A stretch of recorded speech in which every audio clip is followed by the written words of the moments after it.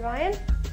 Thank you very much, ladies and gentlemen, for inviting me to come and speak to you today, and thank you very much also to the sponsors, ABS Global, for bringing me here. Interestingly, never ever go on an international tour when you've just had major dental work done, because I am really having to struggle to talk through these teeth, so I'll try and go as slowly as possible, and I've been practicing saying supercalifragilisticexpialidocious all week to try and get the diction correct. So what I'd like to do today is just give you a little bit of, and share some of our experiences with longevity in the UK, and also sort of explain what we've done with time merit. Yeah. I think Margie's going to do the slides.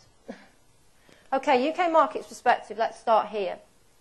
Over the last few years, margins in the UK have been really, really tight. And when I say really tight, we try to get some perspective of this. And many average producers were making a couple of pennies a litre, which is the equivalent in the US, I think, of around about sort of 50 cents per hundredweight. Now, a lot of producers are actually losing money over the last 2 years, so I've had to kind of hang in there. But it's been a really, really tough last few years. One of the key issues for us is labour on farm at the moment. It's a big, big issue.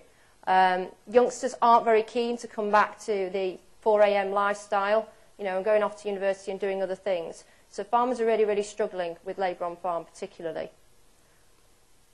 This cultural aspect, this disease aspect is a big one. Supermarkets are putting a large, large amount of pressure on our producers, and so are consumers. One particular issue at the moment is dairy cow lameness that they're targeting. So farmers are having to sort of try and adapt and do things about that. But also with the introduction of technology, larger herds are having to take on board new management software packages, particularly as labour's been reduced. So we're seeing increased management from software and also from the web. But this is the important thing. Genetically, we demand a totally different type of cow than we did certainly 10 years ago. She's got to be all these things in this list. She's got to be adaptable. She has to be long-living and welfare-friendly, particularly for our consumers. Environmentally sustainable is a big one for us, with this environmental impact. Efficient, but for me, profitable is probably the most important thing on that slide. So what's happened to the dairy cow herd size? Well, this little group here, this 130 to 159 cows per herd, this is our average herd size going along here.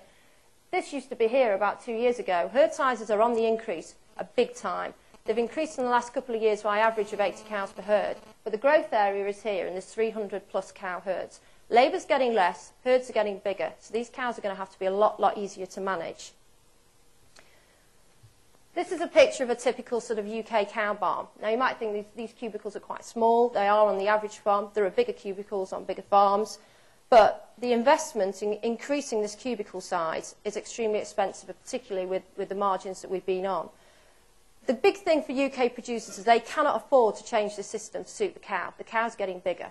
Okay, we've got to make sure that we are picking and selecting and developing that cow to suit the system. It's a really important thing for UK producers. Okay, so what's happening? This is milk yield over time. We've got sort of 1998 there, we're up to 2000 here. The grey bars are actually pedigree cows, and yellow bars are the national average in the UK. This trend is not unique to the UK. It's typical throughout the world, as it is in the US. Our average herd yield per cow at the moment is around sort of between sort of 8,700 litres. In your terms, that's about 19,000 pounds of milk. Now, that might not seem a lot, but in the UK, we're very, very heavily focused in our payment system on components. So we're pumping out sort of 19,000 kilos at an average of between 3.9 to 4% butterfat. So components are a big aspect. So that's why this yield is sort of not as high as you probably expect to see in the US. We've seen similar trends to this with somatic cell count rises over the past few years. And also with increasing yield has been increasing calving interval. And again, that's not unique to the UK, and there's trends that we've seen in the US and worldwide. So what's happening to our longevity in the UK? You might think, well, could be going down. This graph is actually the genetic trend for longevity in the UK. It's been rising, it's going up. We're at an average of about 3.5 lactations per cow at the moment. So, it's not all bad news. Interesting blip here, you might be wondering what on earth that sort of peak is. you remember sort of 1996 this coincides with, that's when we had the BSE crisis. And what happened here is a lot of cull cows, the market for cull cows dropped, went out of the market, so these cows had to be kept on farm and kept around. But I think this, interestingly, just shows you how sensitive the data is to changes in the environment. And that was quite a telling period for UK producers. Okay. So what's happening to some of our older cows? You know, here we've got a graph. We took some data and had a look at animals that have gone right up to parity 10. So these are 10th calvers versus heifers just down here at 1. As you can see that as parity increases, milk yield increases to a peak of around 3rd to 4th lactation and then starts to drop off as the cows get older and older. One of the things in the UK is, you know, do we want cows to continually get older and older to the point where they're giving the same amount of milk as they did as a heifer?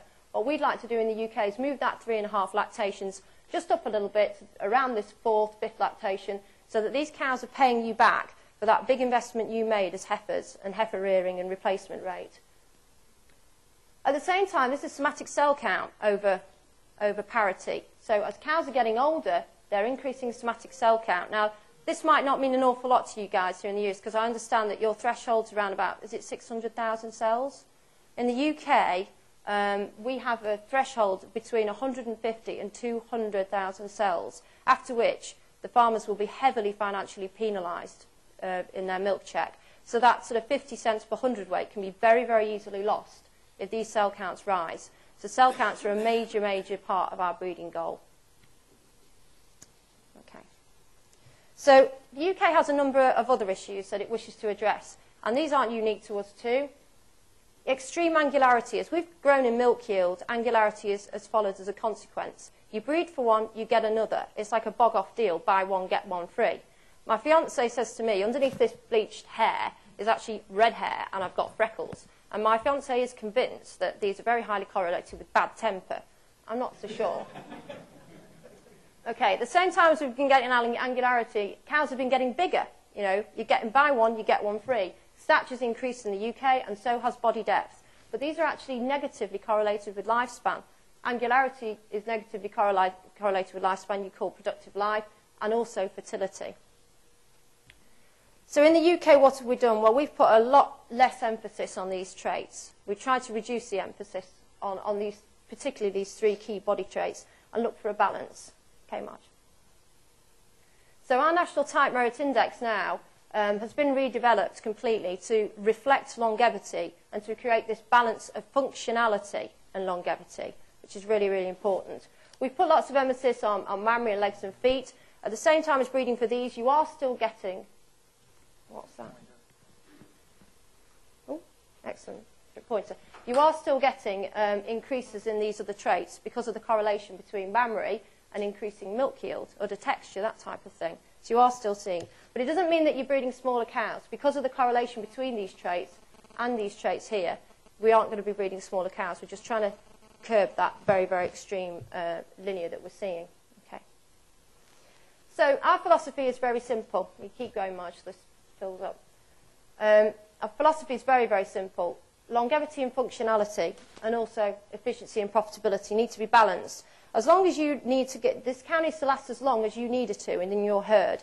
And you need to be able to choose to cull her, that she does not cull herself, that she lasts as long as you want her to last. And during that time, she's got to produce efficiently to suit your system and suit your needs. So that's kind of the simple philosophy. So I've told you a little about what we're doing, what are these cows likely to look like. So what I did was took some data from all the classified animals in 1999, give them a chance to last. And what we did was take these scores, these linear scores, if you're familiar with the way that classification is arranged. Scores are taken on a linear scale between 2 extremes. And I've just picked out some few key traits which I thought you might be interested in. Certainly it's traits we're interested in the UK. This is the chest width, measured between the 2 front legs. Very, very simple. There's your very narrow chest width. There's your very, very wide chest width. And on average, how many lactations these cows actually last. This is a cracking example of an intermediate optimum trait. You can see that the animals with a bang-on 5, they don't want to be wide as a house. Dairy strength's a big word in the UK at the moment. Great, you know, you want strength through the front end and heart room. You certainly do not want them too wide. That's increasing body weight. And likewise, you don't want them too narrow. Okay. Another trait is body depth. Again, this is another one taught within dairy strength. Again, there's some sort of optimal, but it's certainly not at either extremes. You get into this realm, you're getting a really heavy cow, you're putting stress on legs and feet, live weight's going up. But likewise, you don't want anything too shallow. Intakes are very important. Okay, here's angularity, the interesting one. You'd expect, probably for it to be less. We're putting less emphasis on it, remember. But what we're saying is we don't want it at either of these extremes. If you actually take animals up here, they're probably so extreme and milking so hard that this is where you're getting issues with your fertility, not getting those cows back in calving intervals or stretching. Down here, she's giving you nothing. We don't want to breed the milk out of the cows. That's very important. What we're looking for is to target the breeding goal in this area to try and maximise longevity. Okay, thanks, Marge.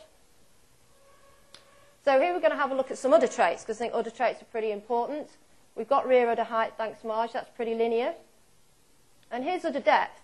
But the correlation between these two is massive. You breed for one, you're getting the other. Nice, tight, high rear udders.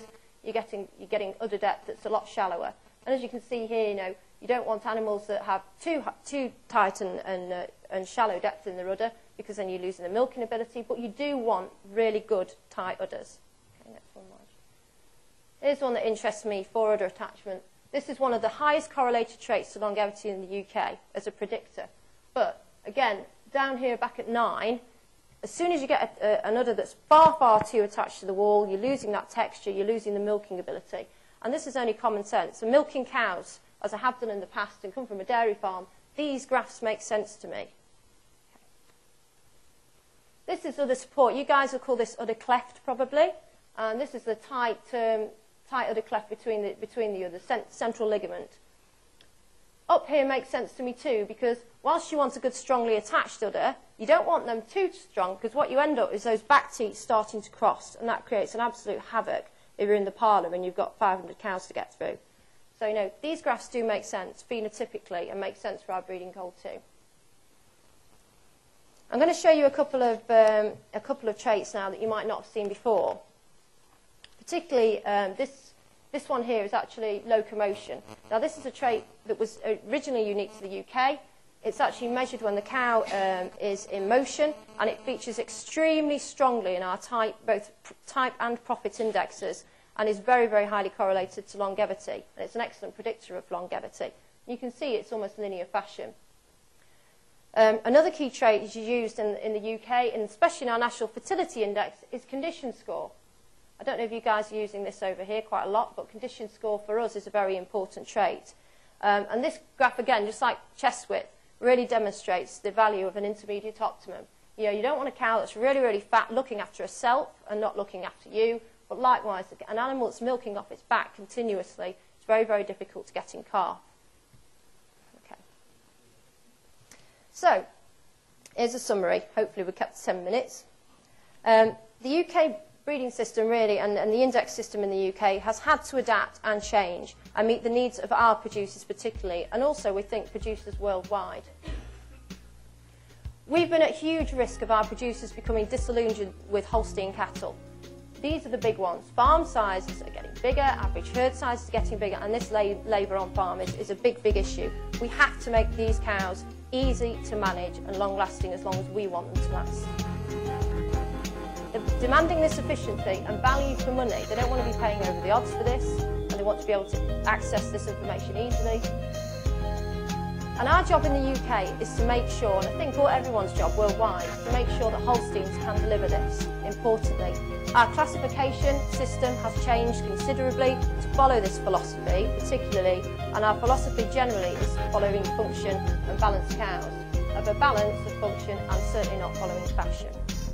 Thank you very much for your time.